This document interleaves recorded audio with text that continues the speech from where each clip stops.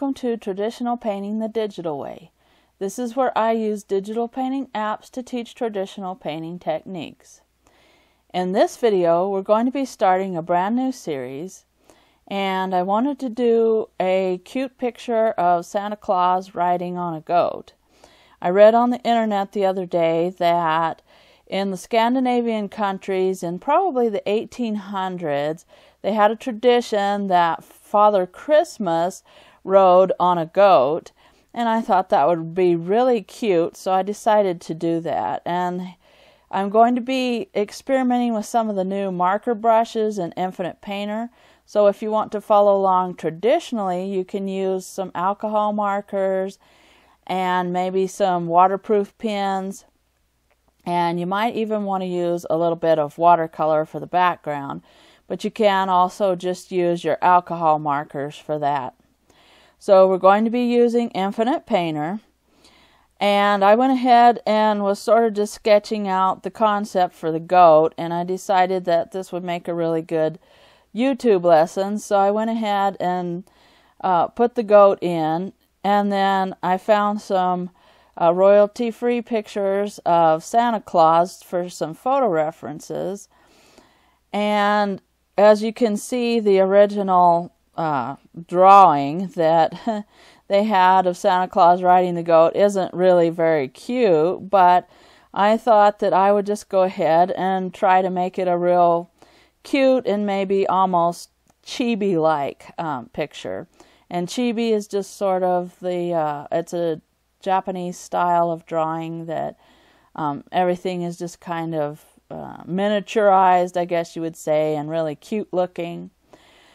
So I just went ahead and started working on Santa Claus here, and I'm just kind of drawing out a rough sketch, and I'm using one of the new pencil variants in Infinite Painter.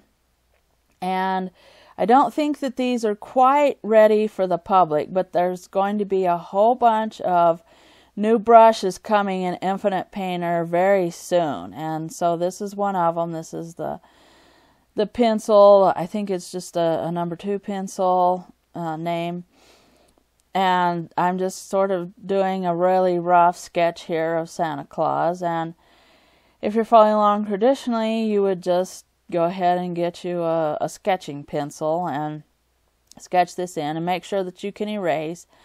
And you might sketch really lightly if you're doing this traditionally, because you don't want to make indentations on the paper. So either sketch it out really lightly or sketch it on a separate piece of paper and then trace it on your final paper that you want to use for your drawing. And so here I'm just kind of working on the refinements of trying to get what I want Santa Claus to look like. I want him to look kind of cartoony and kind of cute.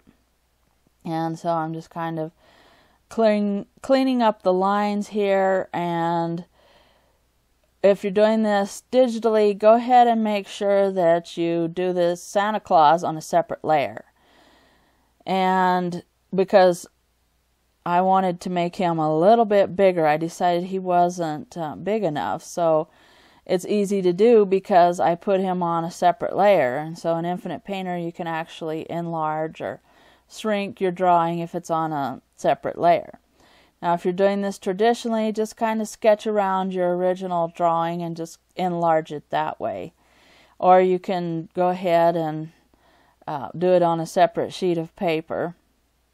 Once you get that drawing done, you can copy the whole thing down again if you want to, but this saves a little bit of time. And of course, digitally, it's a lot easier because you can just enlarge it on a separate layer there.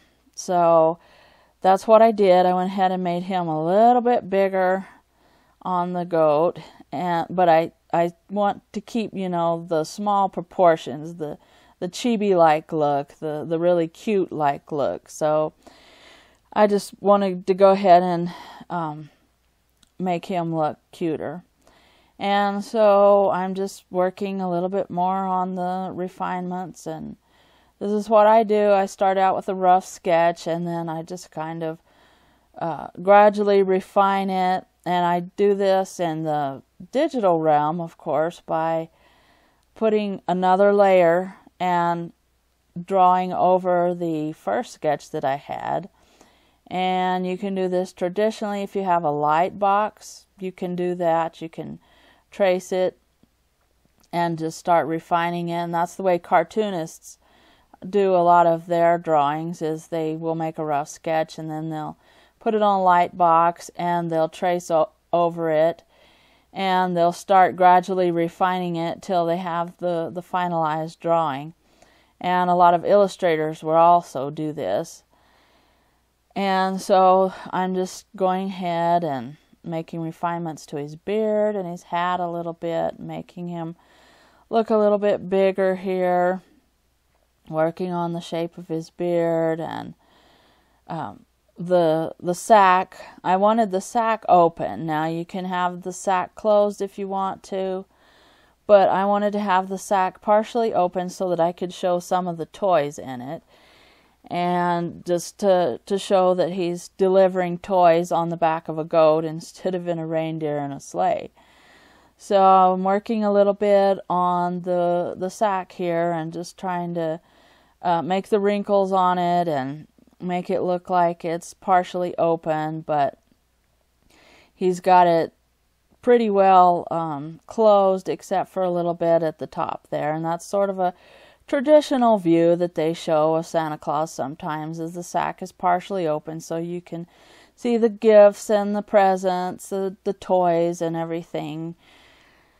And then I wanted to go ahead and just kind of work on the shape of his leg, make it look like he's riding the goat, and he's riding the goat bareback. I decided not to put any saddles or bridles or anything because this is a tame goat and he knows what he's doing, and he's not gonna run away or anything, because he probably can talk too, like Rudolph and all the other reindeer in the cartoons or something like that. Anyway, I didn't put any reins or anything on him. I just had Santa Claus riding on him. And then I'm working on the hat a little bit more, trying to sort of refine it and just kind of show the trim around the edge of the hat and then the tassel that's on there. And then I was trying to figure out exactly how I wanted to do his hand, and at first I thought I would make it sort of like the reference that I have there where you can kind of see him pointing at something, but later on I decided to just do away with that and just make it like it's just mittens and not gloves or anything. Just make him have mitten hands. And so, as you can see, I'm just kind of refining and drawing in the final details here that I want. And I want to get the final drawing because I'm going to go ahead and use this sort of like a marker drawing. So you want to go ahead and get your final drawing done before you add any color on this. Or you can even use watercolor, of course, but you want to get sort of the final details done because you can't correct your mistakes when you use marker or watercolor. And so I'm drawing in the toys in the sack. I thought I'd draw a little teddy bear, and I hadn't decided what to put on the end, but I finally put a football in there, and there's a soccer ball. And at first I put a soccer ball, and then I decided I just wanted sort of a regular bouncy ball like we used to have as kids, and they had designs on them and you kicked them around. And so I went ahead and sort of changed the designs on the toys later, but here I was just trying to kind of get sort of a small teddy bear, just kind of a generic teddy bear here, and I decided to change that into sort of a football shape, and I just went ahead and gave it the oval look, and I decided to give it some non-traditional colors, as you'll see later, just because some of the kids' footballs have all kinds of different colors. And then I worked on the presents a little, and I put little bows on them because I thought that would look really cute and colorful, so I put some bows and some wrapping around them, and then I decided to go ahead and try to smooth out the edge of the ball there. So I used the guide to go ahead and and make sort of a rounder edge there. And you can use a bottle cap or something if you're following along traditionally, or just a compass. Just something that gives you kind of a uniform circular edge there. And then I erased out the bottom, and here I decided to just put polka dots on the ball so that it would be kind of just a generic bouncy ball that you can kick around and bounce against the wall. And so I just wanted to put a little bit of some fun color on it. And I'm working on the package a little bit, and Santa's hat, and the shape of the sack a little more, and his arm, because it's going to be draped over his shoulder, sort of, and he's going to be holding it with that hand. And then I just went ahead and outlined his beard a little bit more. And as you notice, I added another layer. Each time that I add some new detail, I'll go ahead and add another layer for the refinements. And I'll shut the visibility off on the really sketchy layers here. Now, like I said, if you're doing this traditionally, you can use a light box and just trace it onto the other paper, and that will get rid of the sketchy layers. Or if you've sketched this very lightly, then you can just go ahead and sort of erase out on your paper. You can erase the sketchy look. So anyway, I've got the sketch done pretty well. And so this is the end of the Yule goat series, which is what they call him in Scandinavia, the little goat that Santa rides. And so this is the end of part 1. And if you're interested in part 2, go ahead and hit the subscribe button. And we'll start adding some color in part 2. So thanks everybody for watching. Thank you so much for your support. If you have any questions, just leave them in the comments down below. And I will catch you later.